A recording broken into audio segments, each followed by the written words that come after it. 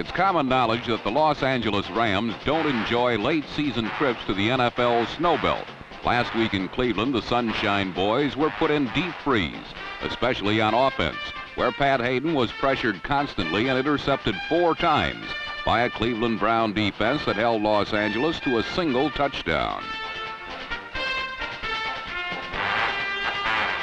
The Browns offense had no such problems as their newly revved-up attack accounted for a field goal and 4 touchdowns. The first on a tight end reverse by super rookie Ozzie Newsome, number 82. The prime reason for Cleveland's resurgence has been Brian Sipe, who had another big day through the air, hitting on 15 of 23 for 246 yards, while piercing the Rams' #1 ranked defense at will.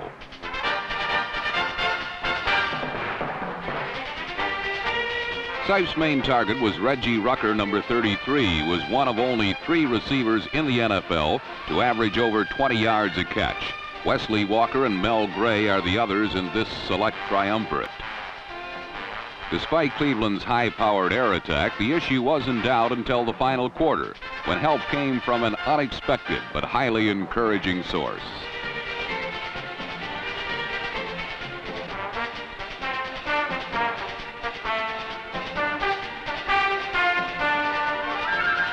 Greg Pruitt, injured nearly the whole season, iced the game with a sensational, skittering, twisting touchdown that propelled the Browns back into the playoff picture. Their 30 points was the most scored this season against Los Angeles, which despite the upset remains 2 games ahead of the nearest NFC Western Division rival, the surprising Atlanta Falcons. In sunny, balmy Atlanta, the New Orleans Saints threatened to run the Falcons right out of playoff contention. A 28-yard touchdown burst by Chuck Muncie, coupled with a 71-yard bomb from NFC leading passer Archie Manning to rookie tight end Larry Hardy, gave the Saints a 7-point lead in their bid to win a 6th game for the first time in their history.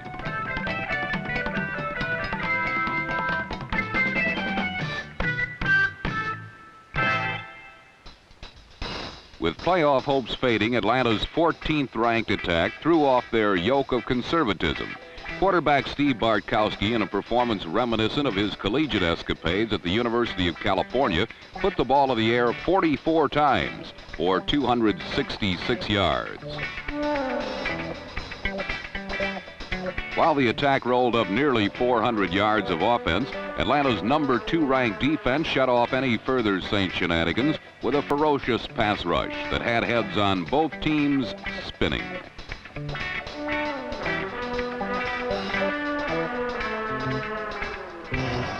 Three weeks ago, the Falcons beat the Saints with a desperation last-second Bartkowski bomb to Alfred Jackson, number 85.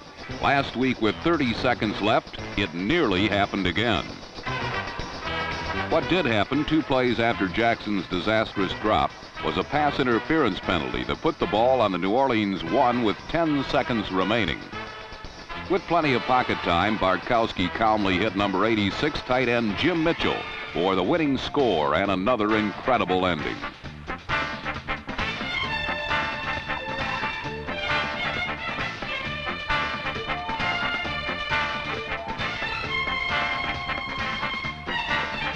Thanks to their second miracle finish in 3 weeks, both 20-17 at the expense of the Saints, Atlanta is in excellent position for a playoff berth, while their opponents, the stunned Saints, are still seeking that elusive 6th victory. As for the amazing Atlanta Falcons, it now appears they are the NFL's 1978 version of Destiny's Darlings.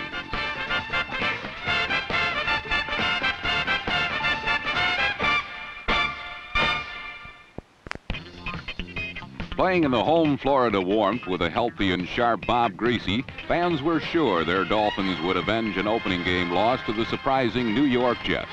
Unfortunately, Bob Griese had one of his extremely rare off days, turning the ball over 4 times on a costly fumble and 3 interceptions.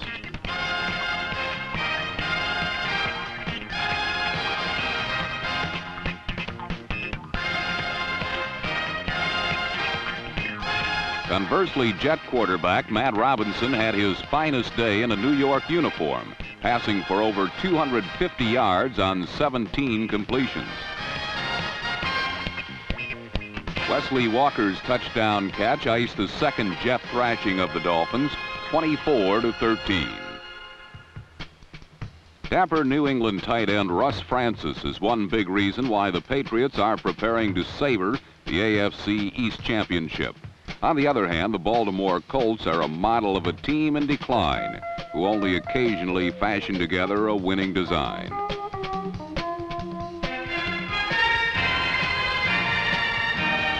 Joyful moments in Baltimore have been virtually non-existent this season, and once again versus the Patriots, they failed.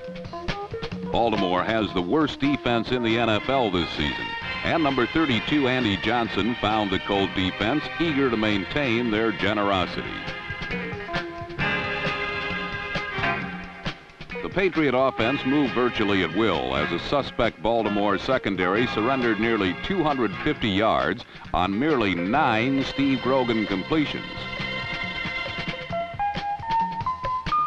Grogan's 75-yard mastery to Stanley Morgan, number 86, illustrated New England's ability to strike instantly from long range, a Patriot pattern this year, while Mike Haynes' untouched interception return was indicative of the type of day the Patriots' defense had as New England coasted to a 35-14 Colt corralling.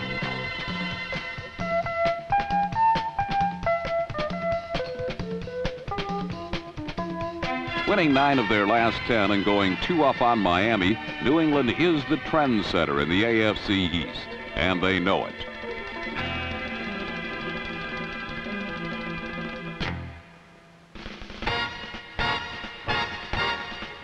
Like a cougar stalking the shadows and waiting for the precise instant to strike, Tom Landry's Dallas Cowboys resumed their late season onslaught on Thanksgiving Day.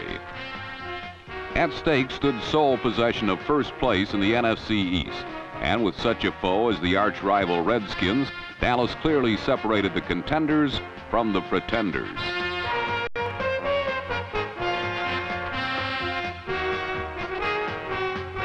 Doomsday showed why there is no better in the NFL against the rush, and continually took advantage of one of the league's worst pass protection units.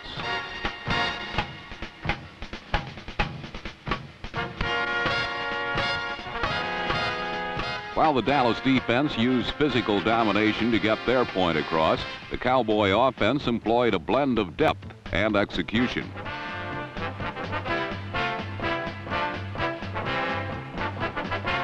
With number 35 Scott Laidlaw filling in for injured fullback Robert Newhouse, Dallas offense never missed a beat.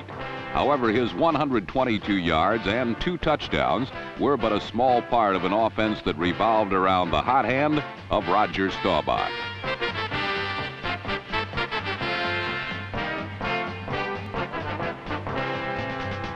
Staubach wore out the Redskins secondary with passes to Drew Pearson, who easily exceeded the 100-yard mark and helped the Cowboys maintain the distinction of being the NFL's #1 passing club.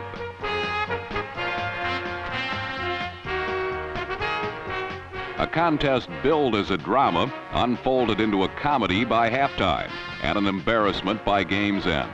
After losing an earlier matchup with Washington, revenge belonged to Dallas. As one might expect, Washington, though thoroughly beaten, fought back to score their only touchdown as Joe Theismann passed to Gene Fugit.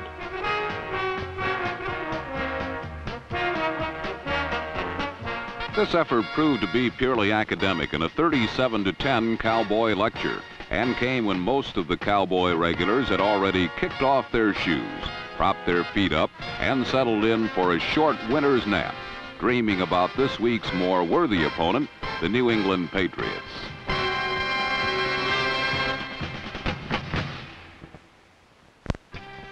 This time of year, the windy city of Chicago can get mighty cold, rough on the natives. Even worse on visitors from such places as tropical Tampa. On the outside, the Bucs did their best to show that the cold would not affect their play, and for over half the game, such subterfuge seemed to be working for them. But the surging Bears got great performances out of running backs Roland Harper and Walter Payton, who rushed for a combined total of 249 yards. It paved the way for a pair of second-half touchdowns as Chicago beat the frozen Buccaneers 14-3.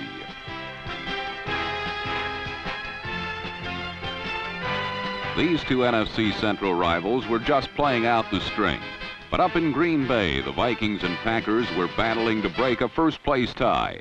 It was a game as close as the division race itself, with many of its plays wavering indecisively before choosing which club they would benefit.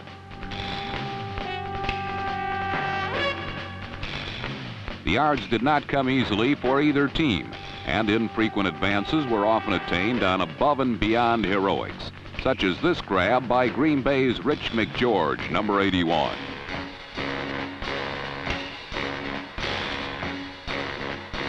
For 58 minutes, the Green Bay defense dominated the Vikings and quarterback Fran Tarkenton, sacking him 3 times while intercepting 4 of his passes. But with only 2 minutes left to play and the Vikes trailing 10-3, Sir Francis put together one last drive. And with just 14 seconds remaining, he hit Ahmad Rashad, number 28, to tie up the ball game. A full overtime followed, but neither team could score, ending the affair in a 10-10 stalemate. The Pack had them, but couldn't hold them. And if both teams should end the year with the same record, Minnesota would be Central champs because of an earlier win over Green Bay. Faced with these facts, the Packer brass was fit to be tied.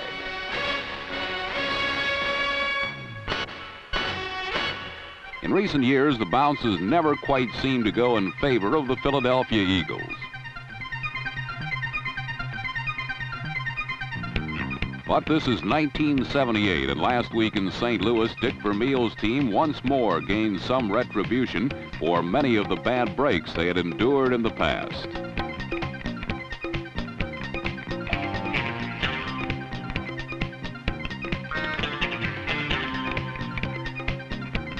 The Eagles won their 4th game in a row with the tried and true formula that has worked throughout their whole season. A stifling defense and just enough offense to get the job done. This time the offensive hero was tight end Rich Osborne, number 86.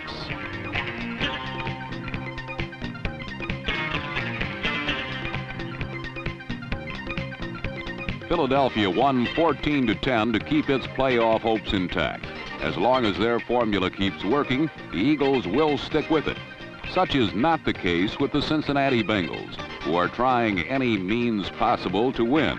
You've heard of the soccer-style place kicker. Now meet the soccer-style suicide squatter.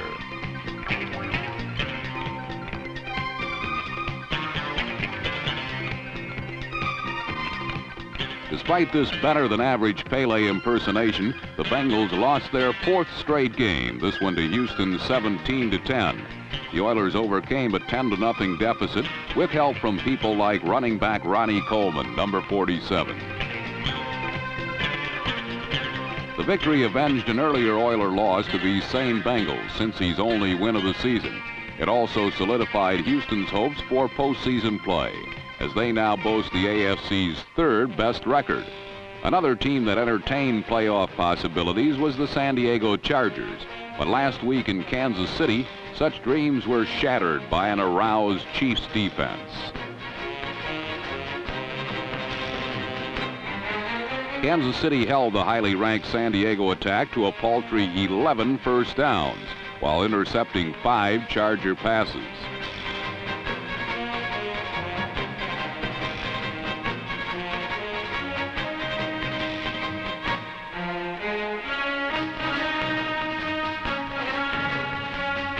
The Chiefs used these turnovers to score 2 touchdowns within 90 seconds.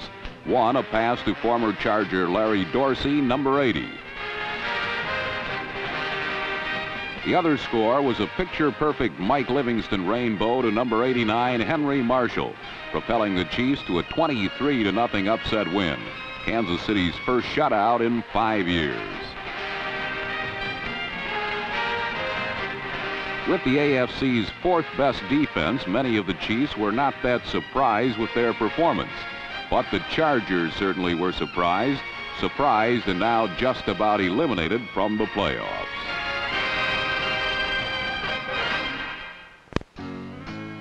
Thanksgiving Day in Detroit, an NFL tradition. Even though the Lions aren't a contender, it's still a festive occasion.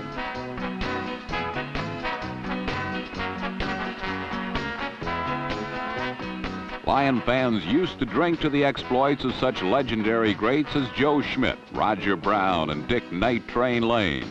But these days, Detroit's reigning hero is rookie defensive end Al Bubba Baker, the main man in a swarming defensive line known as the Silver Rush.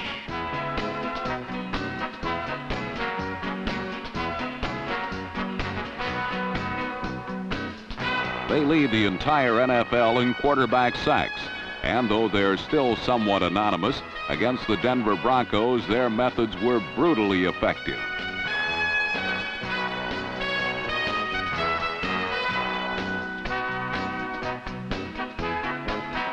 On Turkey Day, they buried Denver's Craig Morton 6 times and even made his head hurt. Meanwhile, the Lion attack pushed aside the Orange Crush defense for 2 short touchdowns. And after 59 minutes, 56 seconds, surprisingly, they clung to a 3-point lead. But the Broncos still had 1 roll of the dice remaining.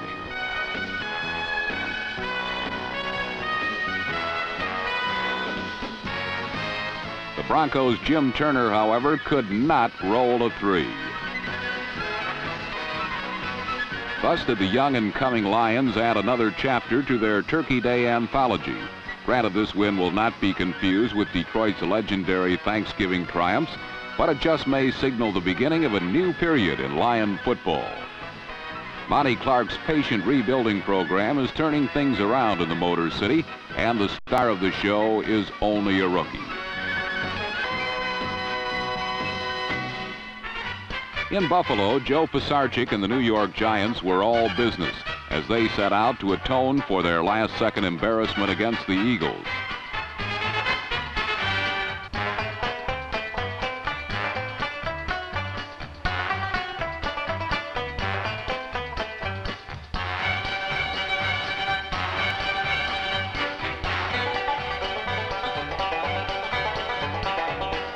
Jersey Joe and the Giants mustered enough offense to make it close, but each time New York appeared to have the Bills in check, Buffalo found a way out of trouble.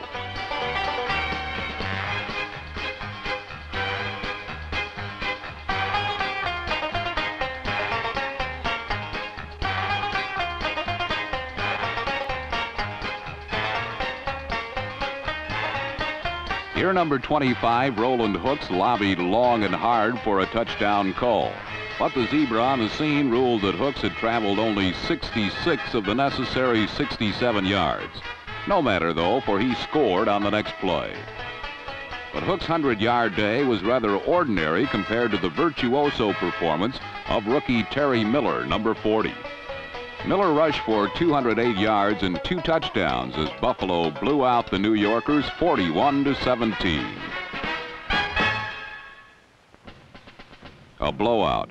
Now that's what most folks were expecting in Oakland, where Jim Zorn and the Seahawks were trying to make it 2 in a row against the Raiders.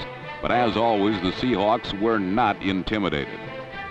Seattle's pass protection held up, and Zorn's accuracy once again was razor sharp.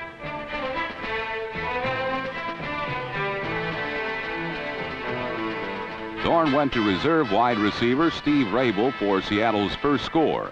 Then in period 4, trailing by a field goal, the left-hander rolled right, and his premier pass catcher had the Raiders' secondary beat. Number 80 is Steve Largent. 3 years ago, he and Zorn played their first game in Seattle. This year, they'll both probably play in the Pro Bowl. But lest we forget, there was another left-handed quarterback on the floor of the Oakland Coliseum, and Ken Stabler takes a back seat to nobody. Unfortunately for the Raiders, the point after was missed, and Oakland could not run out the clock. Thus, with just seconds remaining, the Seahawks set up for a potential game-winning field goal. Kicker Efren Herrera must be accustomed to big moments such as this one, but Jim Zorn still overflows with youthful enthusiasm. Herrera's 46-yarder gave Seattle their second win of the season over the Raiders, the first time since 1965 that Oakland has dropped both ends of a home and away series. No expansion team can do that.